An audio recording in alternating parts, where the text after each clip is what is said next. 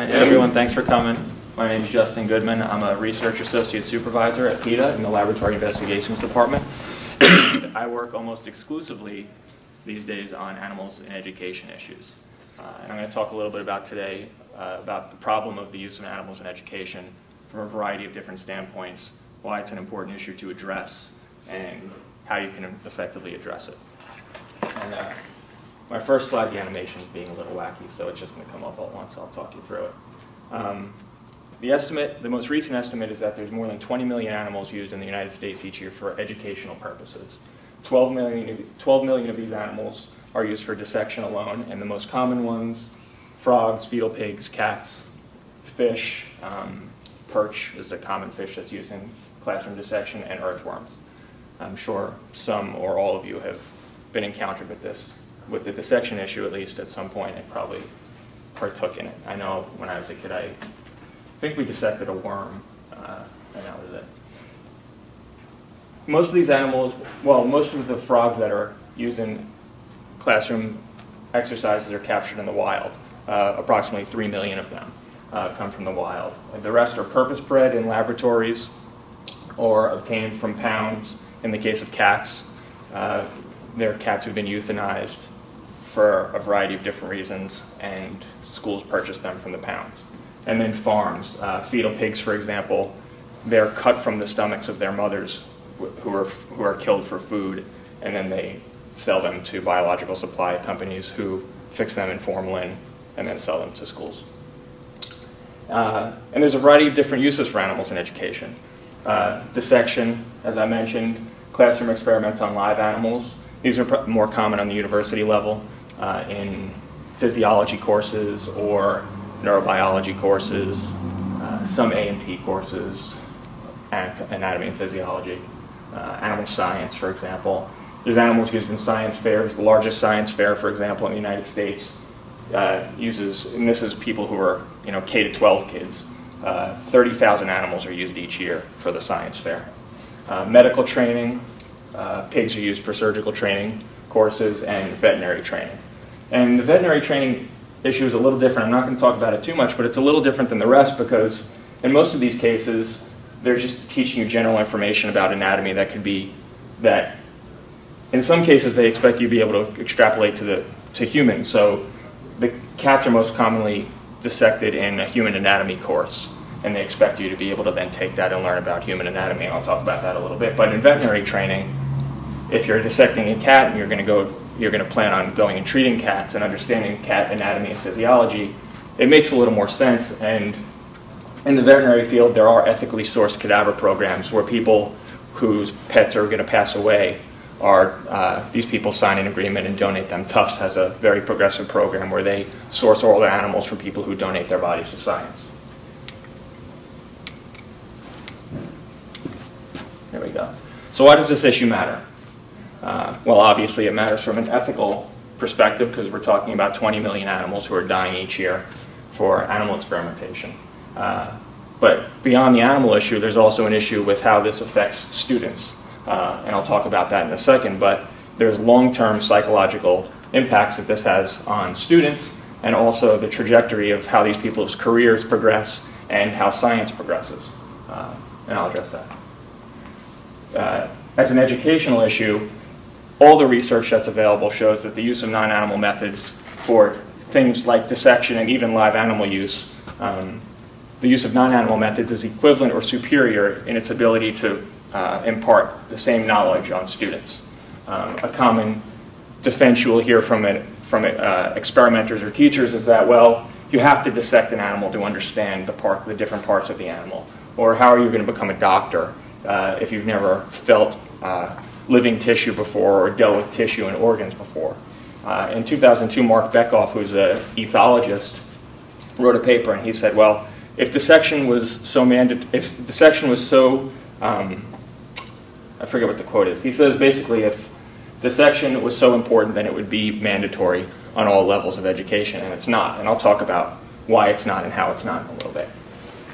From an ecological perspective, as I mentioned, 3 million frogs are coming out of the wild each year. And from an economical perspective, It's much cheaper to use non-animal methods. In the case of live animals, you're not purchasing, the school isn't purchasing them, they're not having to house them, provide veterinary care for them, dispose of them, et cetera, et cetera, et cetera. And I won't talk about that too much because that's not really what I'm interested in. But it is compelling when you're dealing with this with a university or a college or a high school about the issue. So back to animal use in education. Oh, by the way, you could stop me at any point to ask questions. We have enough time, and there's few of us here. So again, dissection, classroom experiments on live animals, medical training, and veterinary training are the main uses of animals in classrooms. There's also, if you want to think about middle schools and high schools that have like a classroom pet, for example, that would fall under animals in education. A lot of those classroom pets end up either being taken home by children or then given, I know a lot of the baby chicks end up going to chicken farms where obviously they'll be killed for food. There's little to no oversight of the use of animals in education. The oversight issue is a problem in vivisection in general, but if you look at the animal in education issue, when most of the animals are being used on the high school level and below, there's actually no regulation at all that applies to high schools and middle schools. And dissection, the use of dead animals who are already dead in the classroom, is completely unregulated. And most classroom experiments with live animals are not governed by federal laws and guidelines. This is because they're dealing with animals who aren't regulated by the Animal Welfare Act. So birds, cold-blooded animals, and mice and rats, who are the most common animals being used in the classroom, are not covered by any of the federal laws that govern animal experimentation.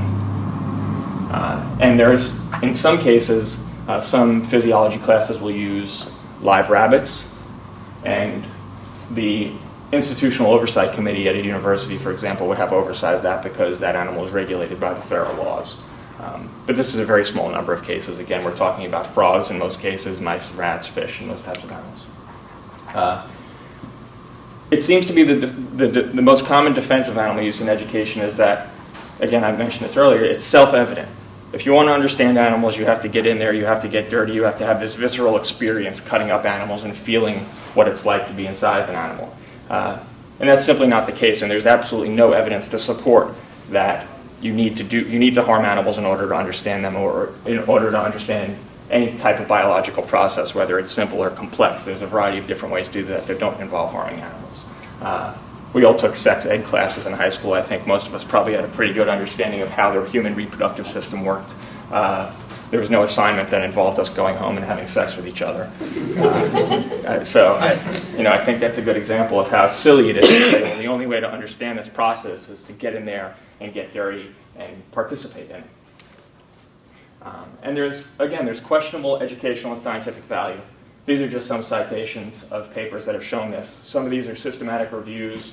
The Knight 2000 paper and the Petronik-Rausch 2007 paper were systematic reviews of papers that were comparative studies of animal use versus non-animal use for obtaining the same educational goals. And in all of these cases, the non-animal use was equivalent or superior in terms of the learning outcomes of students. So I said there's psychological impacts for students, and this is an ethical concern when we're talking about the use of animals in education. And if we look at the research, there's students at all educational levels who are uncomfortable with animal use, who oppose animal use, who opt out of animal use. Middle school students, high school students, undergraduate students, and medical school students. And actually, it's interesting, in the Arluke study in 1996, this involved a physiology course that used live dogs. There was a live dog lab, and many of the students, when they went into the lab, were uncomfortable. Actually, the title of the paper is From Apprehension to Fascination. The students were very uncomfortable with having to kill a dog for this, this learning exercise. And the way they coped with it and came to terms with having to do it, because it is required, was they said, well, the TA in the course is the one killing the dog. Or this dog was purpose-bred for this. It's not really like killing my pet dog. So they use all these different justifications to make themselves feel comfortable with actually participating in killing an animal in the class. But when they were first introduced to it, and before the teachers got in their ear and explained, well, you have to do this, it's not a bad thing, you have to do this for your career, the animal isn't suffering, people are uncomfortable with it. And harming animals can lead to psychological trauma. Theo Capaldo, who's the president of the New England Anti-Vivisection Society, published a paper in 2004. And she looked at how the DSM-4 defines what trauma is. And trauma is witnessing an event.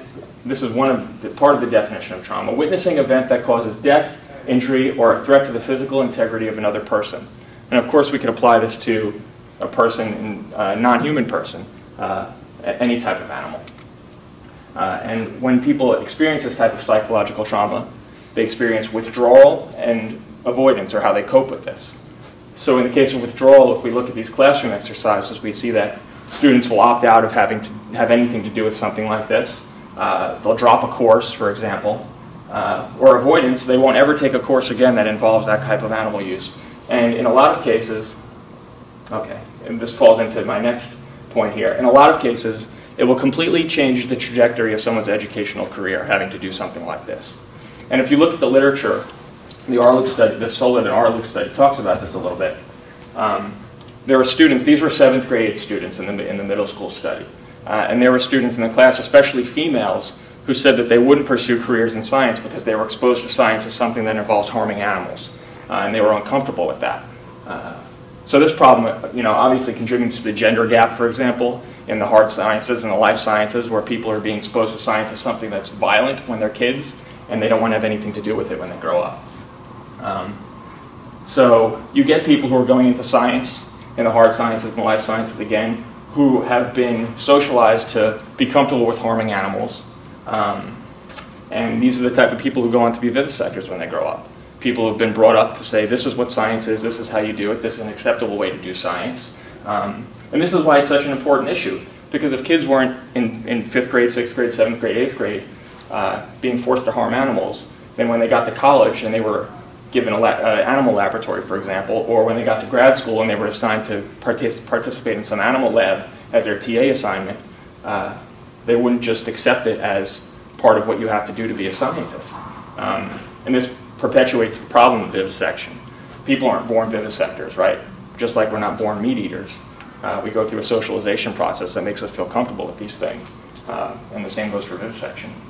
So getting at the root of the problem is attacking these issues when people are still young, before they've been brainwashed into thinking these things are acceptable. Yeah, I think I talked about this again, so, well, see, it's important. Non-animal learning methods. So what are we talking about when we talk about non-animal learning methods? People always say, you can't do everything on a computer. Well, you can do a lot on a computer, but there's a variety of different ways we can do these things. We can use computer software. We can use DVDs. We can use plastic models. Self-experimentation, human experimentation. This is virtual reality. We could use virtual reality, lifelike mannequins. This is actually just to show how esoteric some of these things are and how they're designed for everything. That's an alpaca venipuncture model. So if you're going to be studying some kind of farmed animals, instead of harming animals in order to learn how to draw blood, they have these models for something as obscure as an alpaca to learn how to do that. Naturalistic observation, which isn't really non-animal, but it's non-harmful. So are these things effective? One of the biggest arguments against this is that these things couldn't possibly give you the same knowledge as dealing with animals in a harmful way in a classroom. And I said, across the board, these non-animal learning methods have been shown to be educationally equivalent or superior to traditional animal labs. And this is traditional animal labs, whether it's dissection or some kind of live animal use. And the research shows that these methods provide students with a superior understanding of complex biological processes, increased learning efficiency, and increased examination results. They also increase student confidence and satisfaction, and they increase preparedness for labs and information retrieval and communication abilities. And they also save staff time and are more economical than animal-based methods. So it seems that here, I mean, in every way that you would want some kind of learning tool to benefit your students and you as an educator, these things can do the job. And I'm just going to give you some examples. I try to set it up so each one of the methods I mentioned earlier, I address them at least once. And I'll go through them as quickly as I can. Videos. As far back as 1968, high school students who watch videos of animal dissections performed better on tests than students who actually dissected the animals. This is merely by just watching a video of animal anatomy. Computer simulations for anatomy. Undergrads using computer simulation of a rat dissection scored higher on a test than people who dissected rats. Physiology. Undergrads studying intestinal absorption using a computer program scored equally well on a test as students who dissected rats, and the non-animal method was much cheaper. At a medical school level, med students who, oh, and actually there's a reason I bring this one up. Medical students who use both computer demonstrations and animal demonstrations to study cardiovascular physiology rated the computer model as a superior learning tool. At OHSU, in the first year physiology course, they're one of the, I think it's about half a dozen schools right now. They're one of half a dozen schools in the United States that still uses animals in its medical school curriculum. And what they use pigs for a physiology course. Every other school has replaced it with either computer simulation, human patient simulators, or self-experimentation, where they'll use imaging technology to experiment on each other to see how the heart works. Clay modeling. This one's especially interesting. A new paper just came out about this, that people who use clay models, so actually going in and you have a skeleton, and you're given clay and you're supposed to mold the different parts of the human anatomy. People who do that, students who do that, score better consistently, and this was stated in 2 different papers that came out by 2 different groups of researchers, score better than people who dissect cats. More examples. Plastic models, better. Self-experimentation, better. Naturalistic observation. I mean, something as simple as going into the park and studying feral pigs, students have scored better than students who use rats and conditioning in laboratories. So keeping rats in a cage in the classroom, either you could shock them, you could deprive them of food to get them to press a lever, things like that. And human patient simulators. So across the board, these things have proven to be educationally equivalent or superior. In 2008, the National Science Teachers Association and the National Association of Biology Teachers, which are the foremost professional organizations covering teachers who are teaching life sciences, this would cover the K-12 and college level. Both amended their position statements to acknowledge the educational efficacy of non-animal learning methods. Now, they don't completely endorse them as replacements. So, again, we have this cultural problem where we're dealing with millions of teachers across the country who have been trained to do animal dissection as a part of their curriculum as an acceptable way to do science.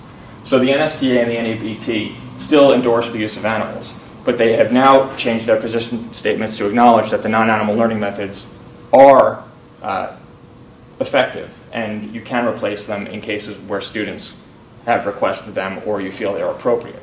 Now, if these methods were as deficient as most people will make them out to be, as most science teachers would make them out to be, the professional organizations would not be endorsing them in any way whatsoever.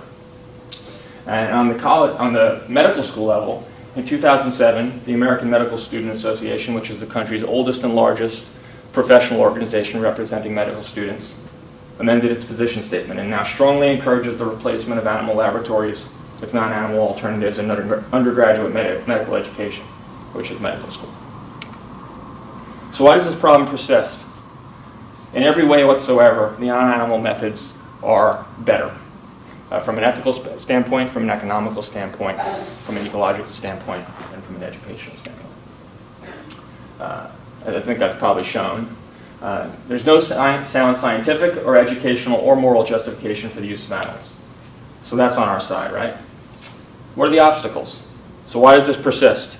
If all the research shows that we can do it better and do it in a more humane way, why does it persist? Teachers aren't encouraged to explore the issue. Most dissection happens on the K-12 level with high school students, for example. And if you ever have looked at, most of you probably haven't, but if you looked at a curriculum or the guidelines for high school education, there's never any mention of dissection. This isn't something that's required by a school board. It's not required by any national education standards. It's just something that's kind of reflexive for people. Oh, we have to teach biology. We have to teach the life sciences. Well, when I was a student 20 years ago, 30 years ago, 40 years ago, we did dissection. I've been doing dissection for the last 30 years of my class, and I'm just going to continue to do that. And there's been no discussion in the literature aimed at these people about changing a paradigm shift, about thinking about replacing dissection for all the reasons I mentioned. Teachers are resistant to change. Again, if you've been doing something for decades, if you've been trained that this is the way to do something, it's going to be difficult to convince someone otherwise, especially if you're an outsider. If you're not a teacher, if you're not a colleague, you're not a peer of these people, they're going to be especially resistant to your message, and especially if you're coming from the animal advocacy community, people don't want you telling them what to do. And I'm going to talk about how you can do this and how you can attempt to do this and open up this dialogue. A concern of teachers, and this is a valid one in some cases, are the potential costs and other resources involved. If you're comfortable with something, if you've been doing it for a long time, there's no effort in introducing it the next year and the next year and the next semester and the next class. It's just something you're comfortable with, something that takes very little effort. You don't have to, and you don't have to learn to, you don't have to relearn your educational approach. But when you're talking about introducing something new, whether it's a new software program or any of these learning methods I've mentioned, you have to relearn things. You have to relearn, you have to learn what's available. Let me just skip for a second. Unfamiliarity with information about alternatives. So these are our two biggest concerns here, is that people don't know what's out there. They don't know how much it's going to cost. They don't know how they're going to go about integrating it. So it's much easier to continue what they've just been doing. So you have to find a way to open up this dialogue with people. And you want to be able to open up a dialogue with teachers. You don't want to have some kind of adversarial relationship where you're forcing them, or they feel like you're forcing them to do something they don't want to do. And that's important when you're approaching this. So what can you do about all this? Do your homework. You have to gather information about classroom animal use. You may know about some kind of classroom animal use from personal experience. You may be in a class where they're about to dissect animals, or they have dissected animals. You can use the internet to go on a school's website. I know a lot of the K-12 schools now have blogs or some kind of website where you can read about upcoming courses, or the teachers will be reminding students, oh, next week is the rat dissection we're doing. That's how we learn about, not a lot, but a good portion of the issues that we address in the cases we take on are things we learn about through the internet. You could set up something as simple as a Google alert for the word dissection, and you're going to get all these hits every day for people who are dissecting animals or planning on dissecting animals. A lot of students will take pictures with their camera phones, put it on their blogs, and post it on the internet. Actually, a couple of the pictures I showed earlier, the two gruesome ones, were from I think she was a high school student who posted these on her webpage. And those animals, the students actually killed them in the classroom and then dissected them, and they had pictures of all of this. Public records request on the college level, whether it's for live animal use or dissection, you could submit a public records request. Here in Oregon, you can do that. For protocols, in the case of live animal use, classroom worksheets, syllabi, invoices for animal purchases or acquisitions, so you'd know if your school got its animals from the Humane Society or if they were purchased from a biological supply company. And in the case of live animals, again, you can get animal care records and things like that. So these are just a few of the different ways you can find out about what's happening in your community. And you'll want to research the non-animal learning methods that are available. I was just talking earlier with someone that there's a lot of websites out there. This is a few, these Internish, Animal Learn. These are a few of the databases that are available. PETA doesn't have a website that goes through these learning methods, but we have some materials we've prepared that we use in our campaigns and cases that break down all the different animal uses that are common and the different non-animal learning methods that are available. And there's these loan programs. AAVS is Animal Learn Program, NAVS, New England Anti-Vivisection Society, and HSUS all have loan programs. And when you're confronting teachers and the issue of economics comes up, it's kind of a moot point because you can get any of these learning methods for free. They can loan them for a semester, they can loan them for a year. And as long as they return them, there's no cost involved. Even if you do need to purchase these programs, for example, Digital Frog, which is one of the most popular frog dissection programs, you could buy a license for your entire school for $700. You could install the program on every single computer in your school, burn 20, well, you mean you could realistically burn as many as you want, but the license allows you to burn 20 copies for kids to take home or for teachers to take home to get familiar with them. So that's a one-time $700 purchase. You never need to purchase any supplies again.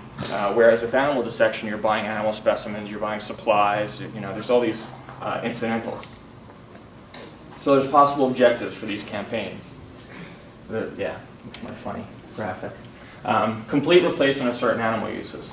Most of the things I work on at PETA are related to replacing certain animal uses. PETA 2 works more on the choice issue. And we work on a few of these choice campaigns, but mostly we're working to replace certain animal uses. We have campaigns going at Marquette University, University of California, Irvine, Saginaw Valley State, which is a small school in Michigan. And these are schools where students have come forward and said, I'm enrolled in this class, or a friend of mine is enrolled in this class, and this is what they're doing to animals. And we'll approach the school and say, we've learned you're doing this. Here's a variety of different other ways you can be doing the same thing that are just as effective and much cheaper and much more humane. In the cases I mentioned, they've ignored us, so we've escalated things a bit, and we have campaigns where there's action alerts, and we've done protests and petitions and things like that. So that's if you're going for a complete replacement of certain animal uses. And I want to stop here actually for a second and say that most vivisection campaigns, and I come from a background working on traditional basic research laboratory OMPRC type vivisection campaigns, where it's very hard to not only think of some kind of objective short of shutting down the whole operation that's practical and that's going to be a good use of your time and resources, and that's actually going to help animals.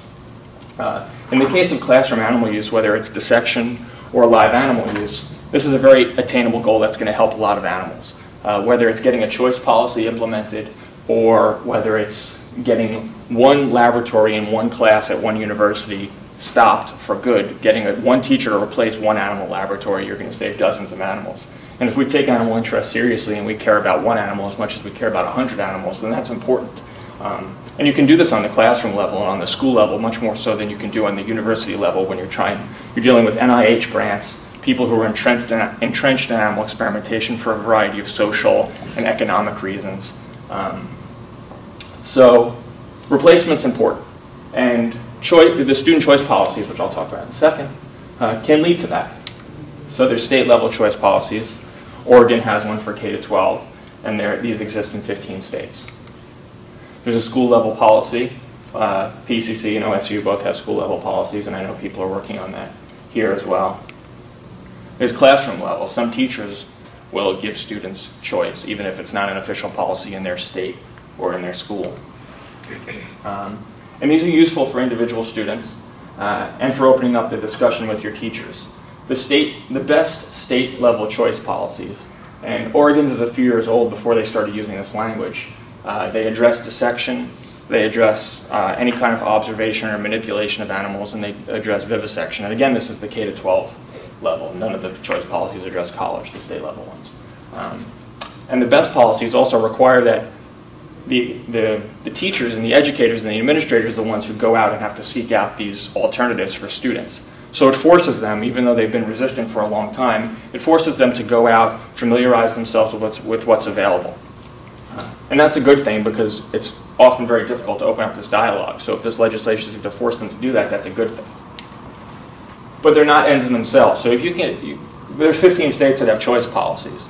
And a choice policy is only as strong as the number of students who are going to request the alternative, right? So if if no students ever request the alternative, then the animals are going to continue to be used.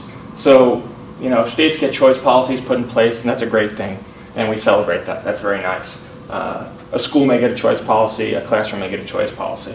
But we have to be much better about following up on this and encouraging people to use that choice policy, because you're going to reach a tipping point eventually, and this would be the goal of any choice policy or anyone who takes animal rights seriously. The goal of a choice policy is going to be able to when you're going to be able to reach a tipping point when more students are requesting the alternative than the animal-based method, and the schools will just switch over because it's not going to become economical anymore. And that's great for animals and it's great for students. There are some school-level alternatives policies. For example, Indiana University, and this applies to live animals. Indiana University has its own policy that says living animals are only used when there are no valid alternative to their use. As I said, the federal laws don't address most animal uses in the classroom because of the species who are involved most frequently. And even when the federal laws cover animals, federal legislation doesn't require that alternatives are used. So some schools have taken this extra step. Whether or not it's implemented is a different story, or whether or not it's taken seriously is a different story. But they do have school-level alternatives policies that encourage teachers. I know Stanford has something similar, and encourage teachers to use alternatives. City level legislation, there are certain cities that have, for example, bans of the use on live animals in science projects. And there's state legislation. We have 2 bills in Connecticut right now where I live. HB 57, House Bill 5708 is a complete ban on dissection in the state. Most likely, this bill, which should be moving forward, is going to turn into a choice bill because there's been a lot of resistance to the idea of a prohibition on dissection for a variety of reasons that you could probably imagine, academic freedom issues and all that BS. So there has been resistance, and it will turn into a choice policy, which isn't the worst thing in the world because actually 20 years ago, when the choice stuff first started, Connecticut was one of the first states to try to do it, and they couldn't. So it'll be nice. And House Bill 5794 would be a prohibition on the use of live animals in medical training, emergency medical training. So there's a course called ATLS, the Advanced Trauma Life Support course. And this course uses live pigs or dogs. In the case of Connecticut, it uses live pigs for this trauma training course that basically everyone else in the country uses simulators for. And we've had a very difficult time getting the facility, the Hartford Hospital, to switch over to the alternative. And we've worked with a legislator to get this legislation introduced that would make it illegal for them to use animals. This one looks a little more promising, but again, legislation's tough. I don't necessarily think it's a very good use of my time personally, unless you have legislators who are going to be really aggressive about pushing it through and not timid about it. So that's an option. And even getting something like introduced like that is important. Like in Connecticut, for example, the dissection ban is the first one that's ever been introduced in the country.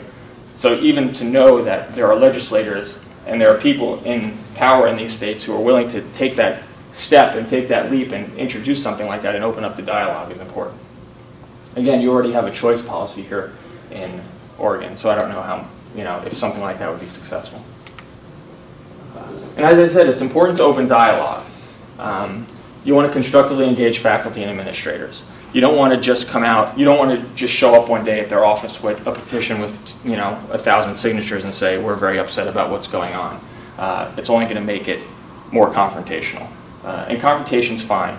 I'm all for it in the right circumstances. But in these situations where you actually have a chance, especially on the university level, where all the power lies in the classroom and the teacher's hands, they don't need to get an approval from an administrator to switch what teaching method they're using in the classroom. If you can persuade a university professor to switch over to a different non-animal learning method, then they can do that.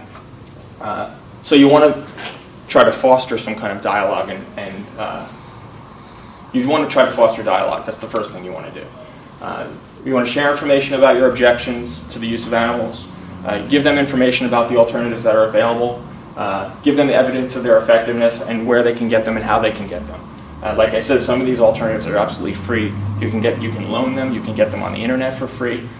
So these are all the concerns. These are all the major concerns that someone's going to have when you say, I'm unhappy with this animal use in this class. Here's a better way to do it. They're going to say that, well, they're not as effective. How am I going to get a hold of them? They're expensive.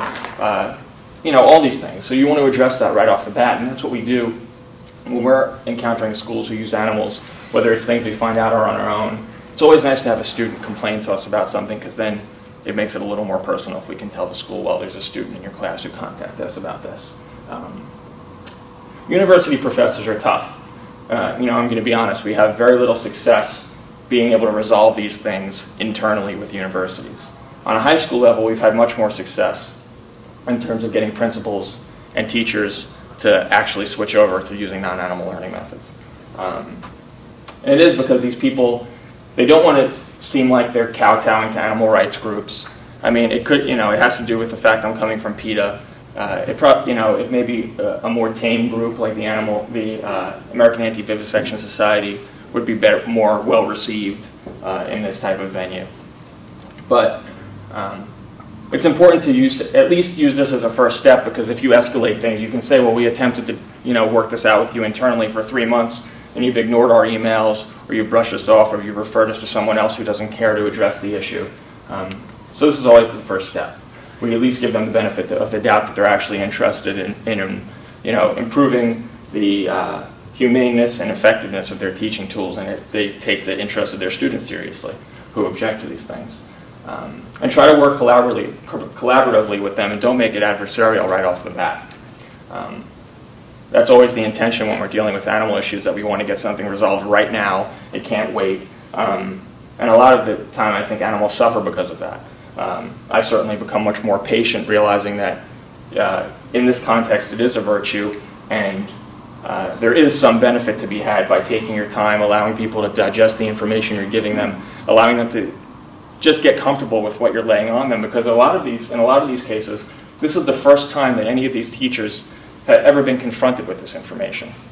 No one's ever challenged them on their teaching method that they've been using for 20 years. They've never seen any paper that said an alternative was as good as or better than what they're using now. They've never even touched one of these computer simulator programs. I mean, it's completely foreign to them. And just like anything, you have to give them time to get comfortable with it. And tell them that you'll give them time to get comfortable with it. And you want to work your way up the chain of command and choose your contacts wisely. So if you contact the professor first and you don't get anywhere, you can contact the dean of that department and then move on to, for example, the vice provost of academic affairs, or someone who oversees undergraduate research, and then move on to the university president or something like that. And that's usually the route we take. And by the time it gets to the president, if they don't know about it already, they're going to be really upset that this was tried. That in some cases, they're really upset that you've tried, and especially if you provide them with all the correspondence you've had, they'll be upset that you try to resolve this internally, and now they're getting sucked into this mess that could have been resolved another way.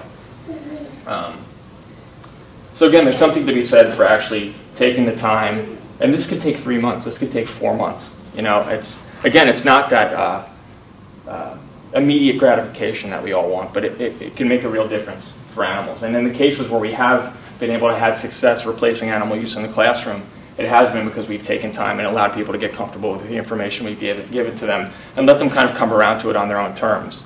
There's some cases where generally I follow up every single week with someone and check in and say, and give them the email I sent prior to that one and say, I want to make sure you got this, when can I expect to hear from you? And I always end the email with a question that kind of compels them to write back. Or if at least if they don't write back, I say, hey, I asked you a question and I want to answer. So yeah, you have to give them time. So what if this doesn't work? And in a lot of cases it won't. You can do leaflets on campus about whatever the problem is. Petitions, letter writing campaigns, letters and op-eds to local papers. Most people in the community won't know that this is a problem unless you tell them it's a problem. And I'm going to tie in this with some of the stuff that's above. Work with the student government. I know some schools will have a student government that has the power to introduce a resolution to the entire university about something related to student affairs, whether it's student choice policy, whether it's an alternatives policy, whether it's ending a certain animal use, if you can get the support in the student government. One of the schools we're working with now, which is Marquette University, it's a private Catholic school in Wisconsin, if you can get 700 petition signatures in favor of whatever issue it is, you can get a vote by the student government without their prior approval of whatever the measure is. You can at least force them to vote on whatever the issue is. So we're working with them right now with students to collect petition signatures to prohibit the use of live animals in this physiology class that we've been dealing with. Again, this is going to depend where you are. You could speak at a school board or a PTA meeting. Obviously the PTA meeting would be for parents who are dealing with issues related to their kids. But you can show up at a school board meeting, and I've certainly done this in the past with vivisection issues, like university basic research issues and experimentation, classroom experimentation issues. You can show up at a school board meeting. They usually have a public comment section, and you can air all your grievances. You have 3 minutes, 5 minutes, and you can say you've attempted to contact these people, this is the information you gave them, you've received no response, and you want to know why, and you want the board to do something about it. A lot of the times, these board meetings are covered by the local media. Certainly, these board minutes are posted on the internet, and you have a captive audience of all the decision makers at a university, and they're going to listen to you, whatever you have to say. And that's important, because these people can put the pressure on the faculty members to some degree. There are union restrictions in terms of how much pressure you can actually put on a teacher to change their curriculum. But certainly the pressure is there, and they're going to feel it when you're bad-mouthing them in front of people who are the be-all, end-all. Request for reconsideration of materials. On the K-12 level, whether or not you're a student on the K-12 level, whether you live in this district or not, you can file a request for reconsideration of materials, which is, right now your school is using baby chicks in this experiment in your 11th grade class, and we learned about it and we think it's inappropriate, and here's other ways you can do it. And some districts will have to form a committee, review everything that you provided to them, and then they'll vote on whatever your request is. And these people will be made, the committees will be made up of community members, teachers, administrators, and you'll have an opportunity to meet with this community, whether it's the committee, whether it's in person or via phone, and speak to them about your issue, why you think it's important, and encourage them to support it. Protests, of course, that's always a possibility. And filing formal complaints. And with certain live animal use on the college level, you're going to be able to do this. If you're talking about, depending on what species it is and depending on what school you're at, you could file a formal complaint with the university. So how do you evaluate the outcomes? Like I said, it's not always going to be immediate instant gratification. You're not always going to know what happened right away. Be persistent and be patient. I think I've stressed that enough. Some of our cases take 7 months before we get some kind of resolution. That could be a university telling us that they're not going to do anything, at which point you can escalate things. Or this could be a university saying, we've taken time to consider what you said and we agree with you on X, Y, and Z, and we're going to be in the next, either next semester or in the next few months, we're going to be phasing out X, Y, and Z and replacing it with X, Y, and Z. I've been dealing with a lot of cases related to the use of kittens and ferrets in intubation training, which is usually for pediatric residencies or medical training courses where they'll use kittens and ferrets, and they'll have people repeatedly place a hard plastic pipe down their, hard plastic tube down their windpipe to teach them how to intubate infants.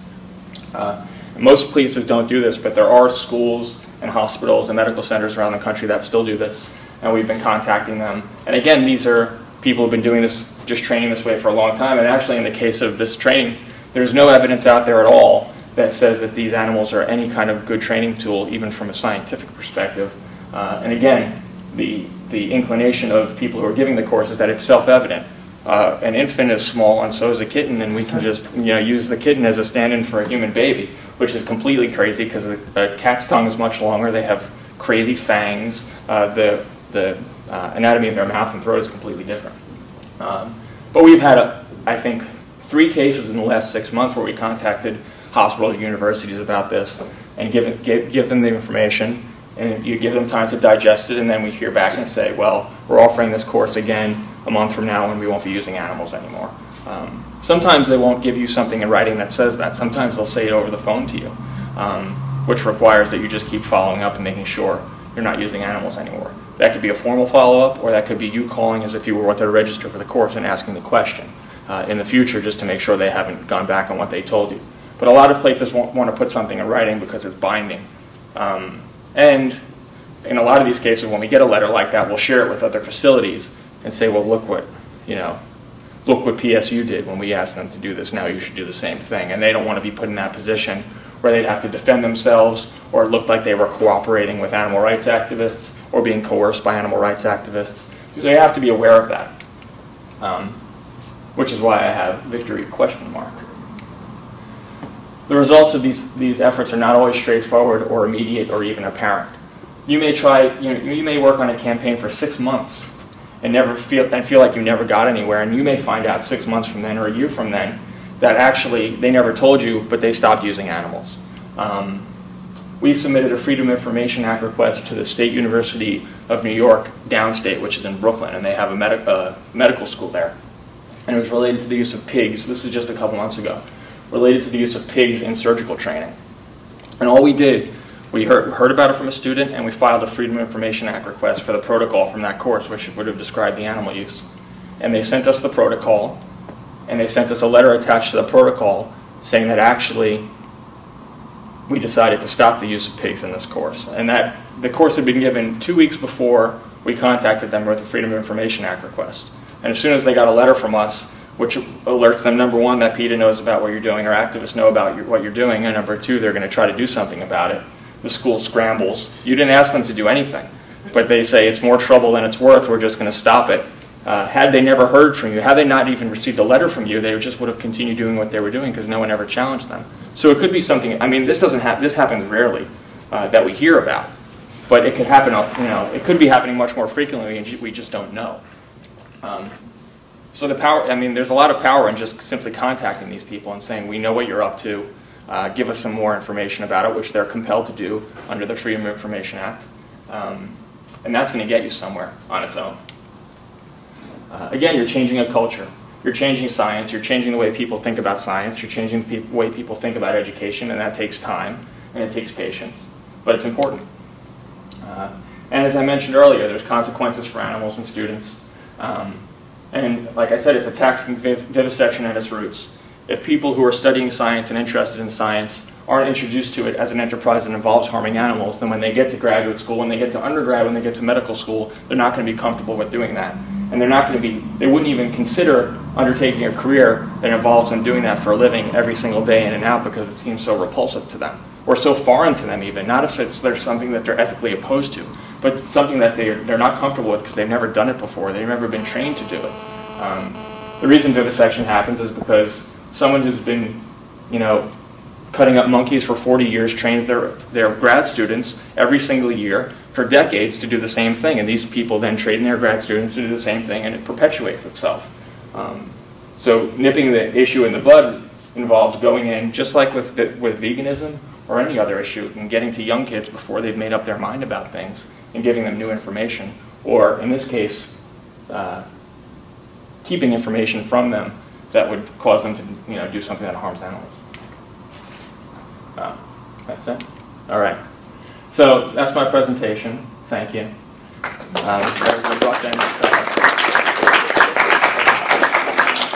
So I hope people have questions. Well, if there wasn't a demand for them, they wouldn't be bred in the first place.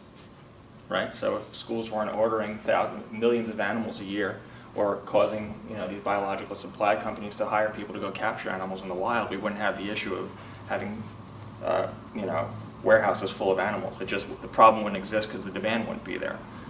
Obviously, it's a much smaller scale than when we're talking about farmed animals, but the animals simply wouldn't be there because they're being bred just for this now. So if it wasn't profitable and people were using the animals, we wouldn't have to confront the issue of what the hell we're going to do with them because they wouldn't be there. I mean, I do encourage people to do that. I mean, I've been working with Elspeth a little bit about the PSU issue, but I mean, I love when people contact me about it because it is confusing. You don't know who to contact first. You're frustrated. You don't, if you're at a university and you're going to be forced to participate in something, and you have no, for example, I'm dealing with this student in St. Mary's College of California, which is in Northern California, and she was enrolled until a week ago in this course that was, dissection was mandatory. There was no option to use an alternative, and she had contacted the professor, and the professor told her, we're not going to change anything. Your alternative, and this is, actually we hear this pretty frequently, the alternative, there is an alternative.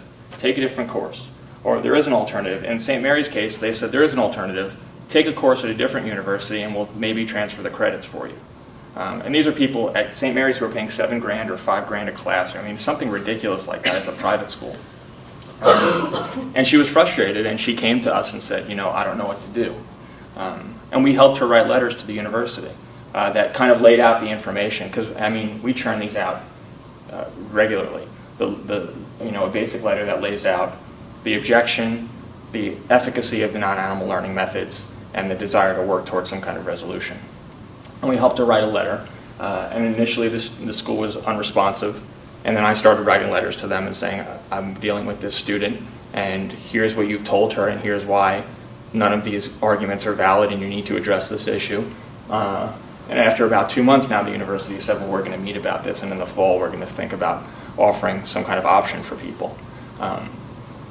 So, I mean, I think it's daunting, and it's much more, I kind of regret that I didn't focus only on dissection because it's much more straightforward when you're only dealing with one type of animal use, right? So the dissection issue is pretty straightforward. There's for the most part, there's a finite number of animals who are going to be used and a finite number of exercises. And when you're the person enrolled in a class, hello, Ru. If you're the person enrolled in a class, you're only going to be confronted with, I have to do this one cat dissection in my anatomy and physiology class, and I don't want to do it, and what do I need to do? And we have a letter for that. We have a letter that you can tailor to your own personal situation and send it in and get the ball rolling and at least open the discussion up. And PETA has, I think on the PETA 2 website, and I just actually helped update this, they have a PDF, a packet, it's 10 pages, and it includes language for a sample student choice policy that's modeled after the best policies on the state level, again, that address vivisection, that address dissection, that address any kind of animal use, and then address either being in the room, because in some cases they say, okay, you have an alternative, you don't have to cut up the animal, but you have to watch. And again, that's not an alternative, but the best policies say, address that and say you don't have to observe it, you don't have to be in the room for it at all. And the teacher has to be responsible for finding this alternative for you, right? Because that's part of it, is that you want to force these people to become familiar with the alternatives that are available and get comfortable with them. So there's a sample policy, a sample choice policy, there's information about alternatives, there's like the top 10 responses to the top 10 questions you're going to get from your professor who doesn't want to give you an alternative.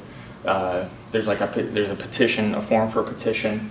There's everything. I mean, it's kind of self-contained, a self-contained campaign in this little PDF. But every situation is going to be different, and you're going to need guidance. Yeah, I mean, I suggest people contact PETA about it, or contact me personally about it. And it's hard. I mean, I think anyone who worked on any kind of vivisection campaign, you don't just know what to do immediately.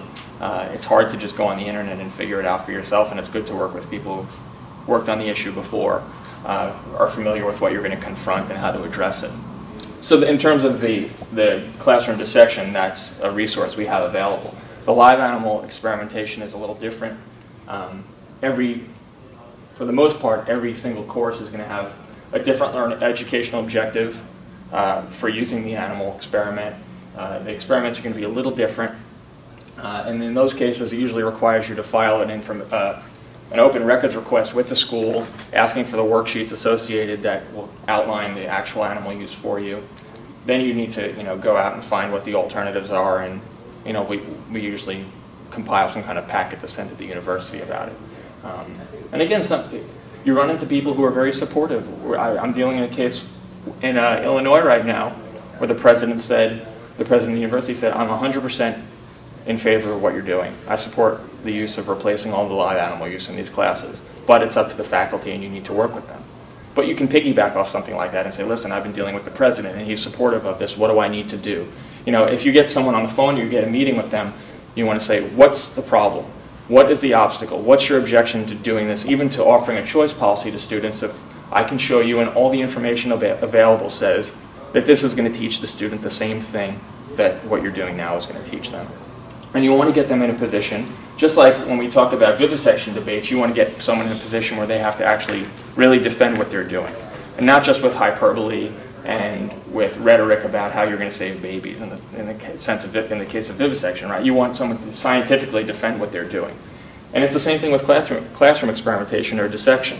You want to get someone in a position where you can say, what's your problem? What do I need? What information do I need to provide to you to prove to you that this other way of doing things is going to get accomplished what you want to get accomplished, and maybe even do a better job at it. And if after you've given that to them and they are still not convinced, then you can consider getting other people involved and then showing them it's not only you who objects to this and has a problem with it, it's 1,000 other people at your school who are willing to support it. It's another administrator at your school, it's people in the community. And then that'll carry weight. And again, these people don't want to be outed. Someone who's been doing this for a long time and is perfectly comfortable doing it and been flying under the radar and requiring their students to cut up animals, especially in the case of live animals. They don't want to be confronted with all this mess. So if you attack it thoughtfully and are patient, I think people are receptive. Whether or not they're going to change immediately is a different story again. It's like with all the issues we work on, right? Nothing's immediate. There's very few instances where you work on a campaign where you see immediate results, or any results, right? I mean, I think most of the things we work on, it's kind of on faith that something we're doing now or a leaflet we're handing to someone is going to change what they eat or what products they buy or anything like that. So this is no different, except that you have access to the source of the problem, and and that's important. And I think that you can use, in that case, if they're, like I said, Tufts has this great program for ethically sourced cadavers, and they only use ethically sourced cadavers. They completely got rid of the use of perfect bred animals there. And again, at Tufts, for example, they never perform any procedure on an animal in the vet program that is going to cause harm to the animal. They don't operate on healthy animals. They only do something in a clinical setting with animals who are already sick. They practice spaying and neutering on animals who need to be spayed and neutered, and things like that. So there are ways to get, like I said, ethically sourced cadavers, and that's fine. Any other type of animal use usually is not coming from a source like that. It's coming from animals who were killed at the pound. And again, if the pound is generating revenue by selling dead animals, then it's becoming a problem, and there's no way to, and this is a euthanasia problem in general, there's no way to tell if the animals are being killed because they're sick or they're really not adoptable, which again is a problem in itself, or if they're killing animals simply because they can go sell them to the local university for $5 or $10 or $15 each. So that's not a sound source for animal cadavers. It's not ethically sound by any means. Well, I mean, the choice policies usually say that you're not going to be punished at all for not using the animal method, which would mean if they were going to give you a test that had information on it that you couldn't possibly glean from the whatever method they gave you to learn, then they would be punishing you for not using the standard method. So if we were dealing with a facility or at a university level or somewhere a K through 12 school on the secondary and primary level, I don't think that you would encounter something like that in terms of you wouldn't encounter a situation like that, because if the school has a policy, they're going to offer you an alternative that's going to give you the same information, and you're going to be tested on that information, and you'll be able to go on your merry way. If you're already enrolled in a class and you're somewhere where they don't have a policy, you're kind of in a tough situation, and that's when the students come to us when they're enrolled in a class and they're put in a position where they have to cut up an animal and they don't want to do it, and the teacher says, well, you either drop the course or you fail, or you do the dissection, and that's your only choices. And at that point you have to assess what you're going to do. Obviously that's a great time to ask for a choice policy and start trying to gain support for something like that. But again, like I said with the choice policies, if there's a choice policy in your state, the best thing you can do is encourage other people to use it. Whether or not it has anything to do with you, whether or not you're a high school student, reaching out to high school students or reaching out to kids who are younger than, encouraging them to use the choice policy is going to be important for animals, because for every student who opts out, that's one less animal who's being killed, and the demand for one less animal will be captured in the wild or killed at a biological supply company. So it's important. So again, as with anything else, none of it's straightforward, none of it's direct. You not participating is important, just like you being vegan is important. Being vegan doesn't stop animals from being killed everywhere, but being vegan is important for you, making that choice for you not to consume those animals, and sending a message to other people and being able to talk to other people about it. So opting out is important for the same reason something like vegetarian or veganism is important in that way, in that it doesn't have these direct effects you see right away. Yeah, I mean, with the best, again, these are the best policies, not all policies.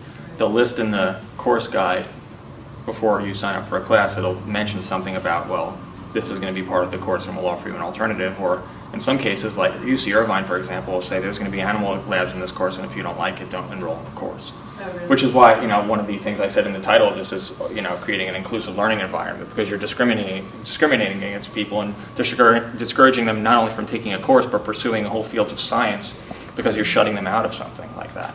And giving them no option. I mean, what's the option if you want to learn about neurobiology and you don't want to kill rats in a classroom? They're not giving you another way to do that. And I think most universities would, they wouldn't want to up front come out and say, well, that's, we're comfortable with that. We're comfortable with discriminating against certain students. And that's something we try to touch upon when we're talking to universities, is if you look at any university's mission statement, there's going to be something about being inclusive, addressing diversity, and this is a diversity issue just as much as anything else is.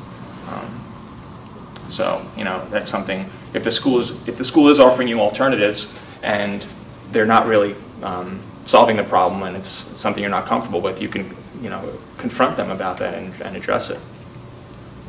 But it is, I mean, right, it comes down to it, it is your job, right? So you don't want, it's not any of our jobs to be animal activists. You know, we see other people aren't doing it and we think it's important to do it.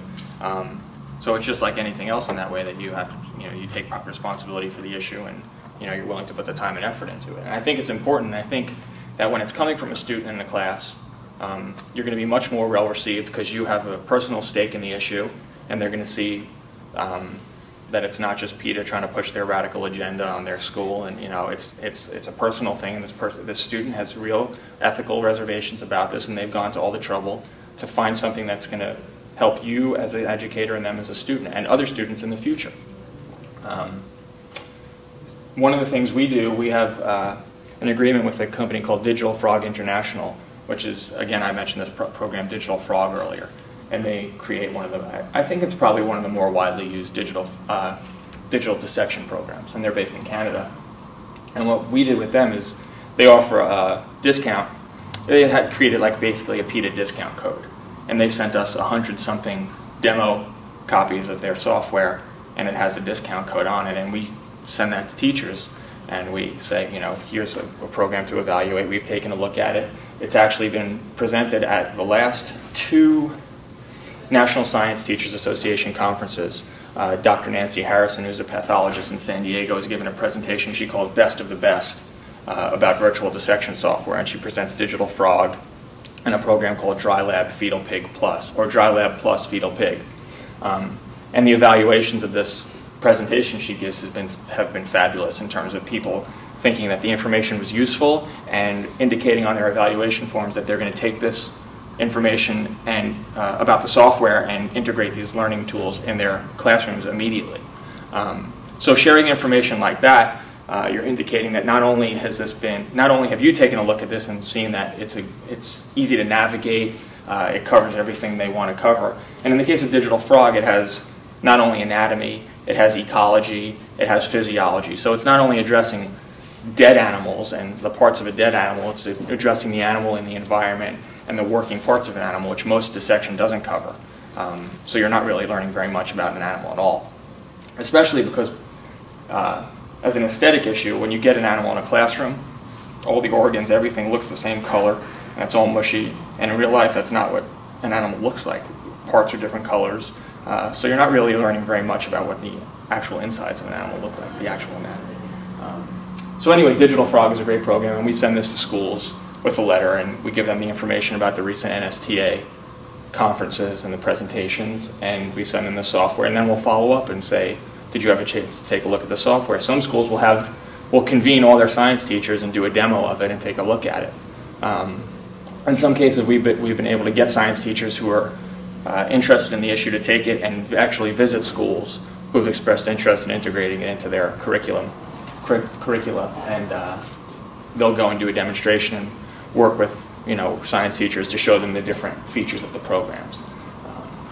But yeah, I mean, we have things like that available. We have demo copies of software available that you can provide to your teachers and say, take a look at this. Here's some literature about how effective these things are and how easy it would be for you to integrate in. And again, the economical issue is going to be important for a lot of people also, because schools are cutting resources, especially now. Schools don't have money for anything. So if you can show them a way that they can save money and do the same thing, that's going to be important, especially now. That's a great issue to address. Yeah, I'd say there's a half a dozen good cat programs out there. I could send you, we just redid our cat letter because that new paper came out about the clay modeling. Is your A&P class looking at, are you looking at cat anatomy, or are you using cat anatomy as a way to study human anatomy? Yes. So that's what both of these papers address, is that there's this program called Anatomy in Clay, where consistently the kids are doing better on the tests of human anatomy when they do these anatomy, the clay modeling exercise, as opposed to the students who are in the same classroom and who are taking the same test who did the cat dissections. I think teachers don't read this literature. They just don't read it. They're not encouraged to read it. They don't have time to read it. Their school districts or the administration isn't asking them to go out. There's not like With doctors, you need to get continuing medical education credits, right? So once you become a doctor, you have to do a certain amount of additional education, a certain amount of hours every year on learning about what the developments in the field are, what are new educational tools, surgical procedures. Professors don't need to do that. So you learn one thing and you just continue to do it forever. So you really have to teach them. I mean, it's really, that's what you're doing. You're re-educating these people. And again, that's why I said it takes time, it takes effort. But it's important because if you don't do it, there's a chance that no one else will ever do it. The next person who's in the class who's confronted with this may be like, well, shit, I don't have a choice. They're forcing me to do this, or the alternatives suck and I'm going to fail the test, or all these other things that they're going to be confronted with. So I'll take your question. What most people say, and this actually is an issue that came up in the State House of Representatives after we introduced this bill last month, was people say, well, I dissect animals. Are you saying I'm a callous person? Because some of the research says that it fosters callousness towards animals, which is one of the reasons why you see people becoming animal experimenters, and callousness towards animals in nature. So regarding the trauma, they say, well, those are isolated incidents. Most people aren't. These profound effects aren't being exhibited in most people who dissect animals, which you can't measure. So it's hard to say. But if it's happening in... The issue is this. If you're going to have 2 students out of a class of 20 whose complete lives are going to be changed by forcing them to do dissection, and you have the option of giving everyone a learning method that's not going to upset anybody and provide them with the same education, then I would think it's your ethical responsibility as an educator to provide the more inclusive educational tool to everybody, right? And I try not to be so forward about that, but that's the that's the point. I have the old administrators say, in 10 years I've never been addressed with this issue once before after a student would bring it up to them. And I say, well, that doesn't matter. One student in 10 years, if you're going to change a student's life or discourage them from pursuing a career, and it takes, basically it costs them nothing to offer an alternative, then I think it's their ethical obligation to do that. And they shouldn't just be able to say, because of reasons of personal bias or archaic tradition, we're just going to keep doing this because this is what we feel like doing. They should take their students' education seriously and their students' lives seriously. So that's after 6 months, that's where you start. That's where you get. Yeah, I mean, and a lot of the research about the more subjective experience that students have in these classes is in the social, psychological, and sociological literature. And you can't ignore that. You can't say, well, that's not every student, because if you look at the literature that does exist that has studied this, I mean, even if it's a minority, a large minority of students who are doing dissections, or if you ask undergrads who did dissections in high school, a large minority of them are saying they had a very negative experience. And you could curtail all of this. I mean, it's really easy. There's, like I said, there's no scientific, educational, or ethical justification for continuing to do dissection, especially.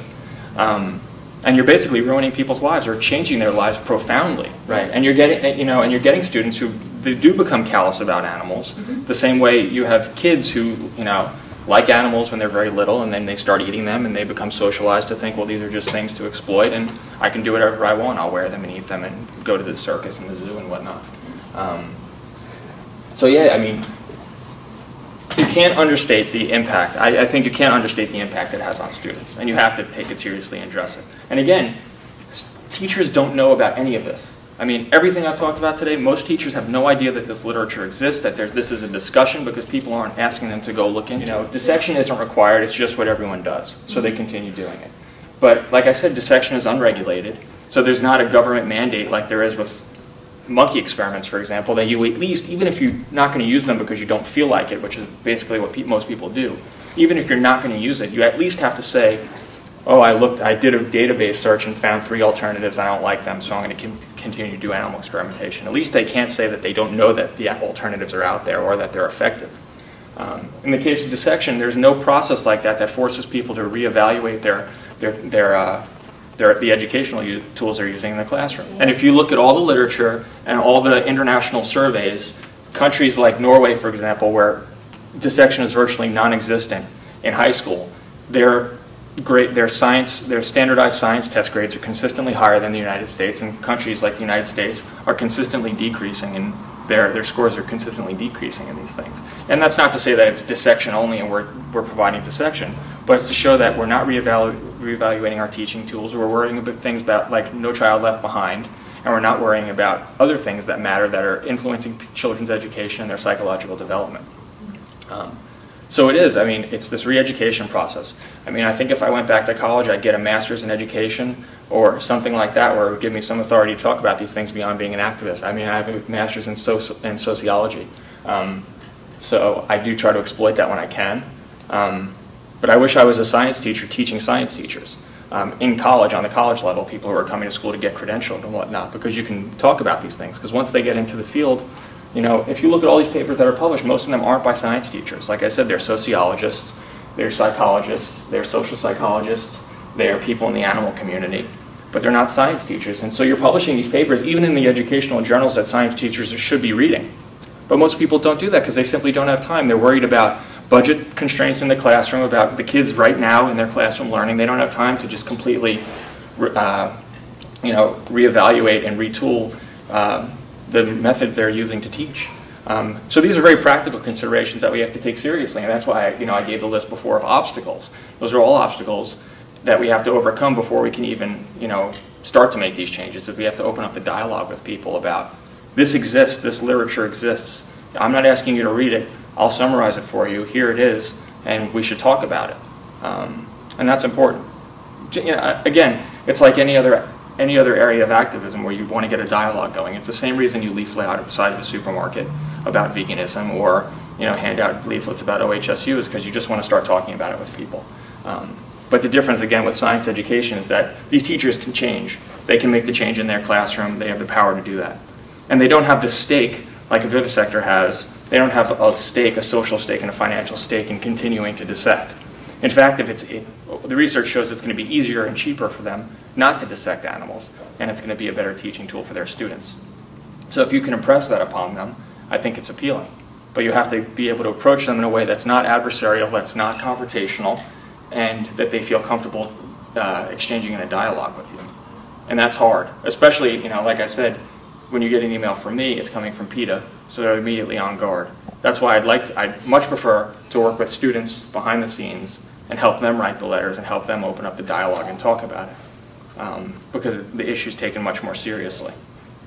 And PETA 2 does a lot of that, but PETA 2 kind of gives you the packet, and they have a lot of other campaigns they're working on, and that's what they've done for a long time, is they give you the packet, and I don't know if students are following up the way they need to, and the way that we're continuing to see that you need to follow up and speak about these issues. I mean, you have to be, it's slow and steady wins the race. It's totally how it is. And I came to PETA, I've been there for almost 2 years, and I've done activism for years before that.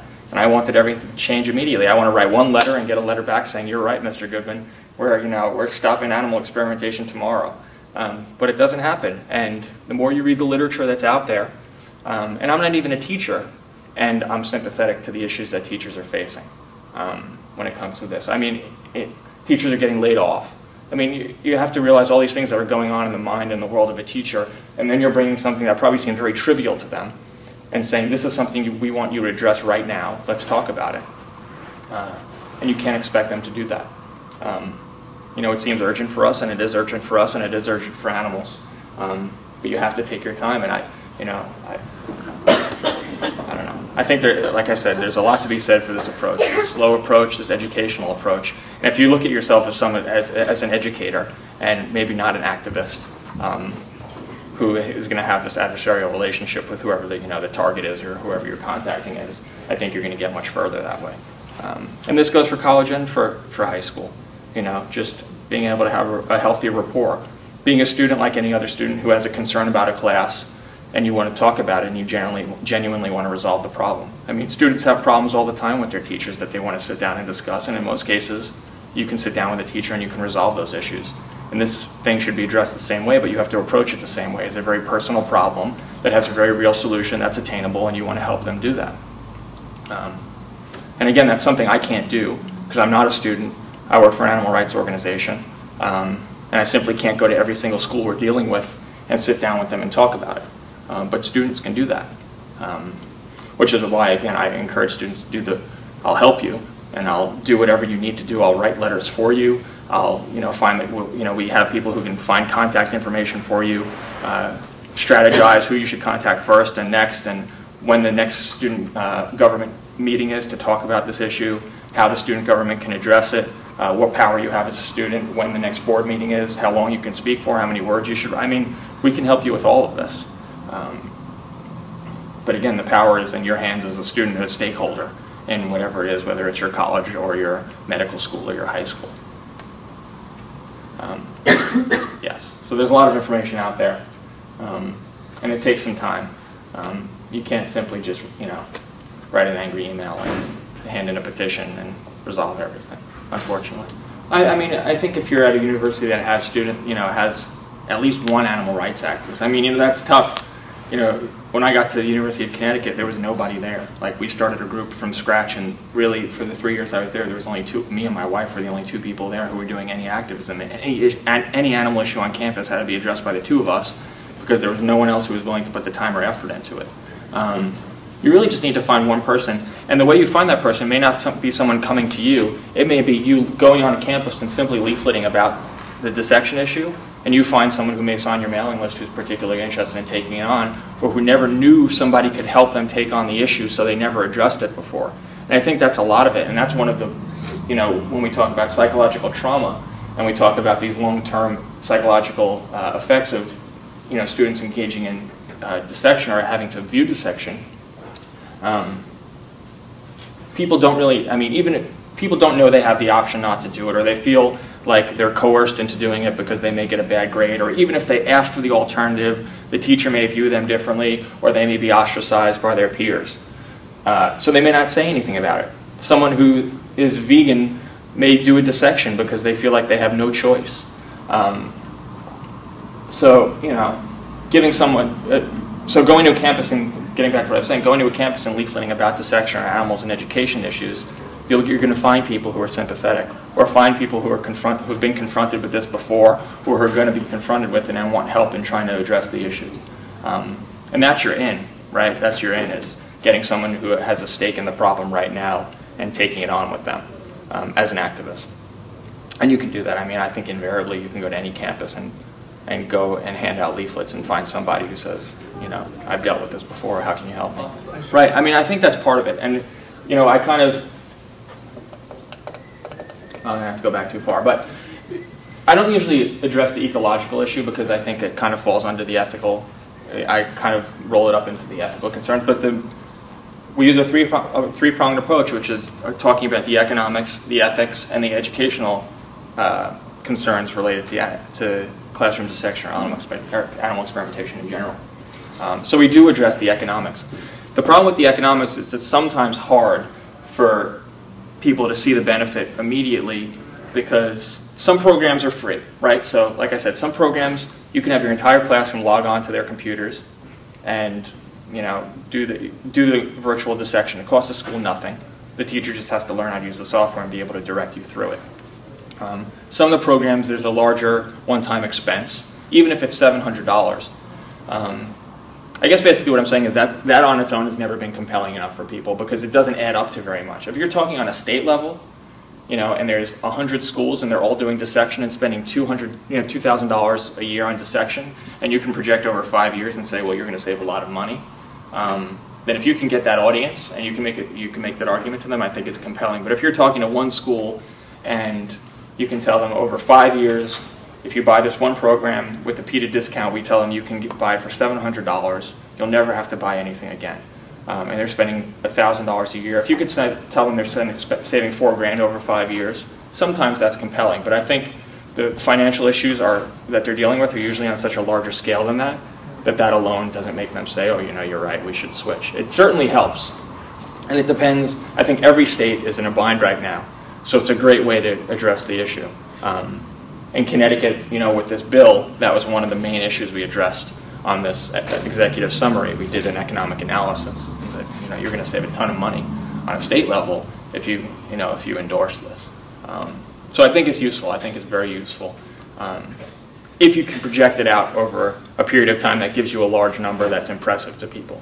Because saying you're going to save $1,000 this year, it's like, well, we could give kids 2 less tater tots at lunchtime and we'll save $1,000. So you have to make it seem like, or you have to not make it seem like, you have to be able to show it's a bigger problem than that. It's a bigger problem than $800 or $1,000.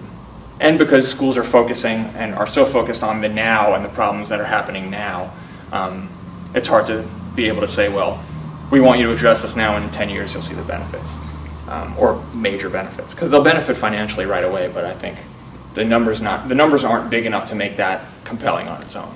I think rolled into everything else, it's a great way to address the issue. And there's going to be someone at the school who says, you know, they're absolutely right. We don't have money for this, and if we stop doing this, we can spend the money here. And that's important. So yes, it's an important issue to address. We can talk more informally without me standing up here lecturing. All right, well, thanks for listening.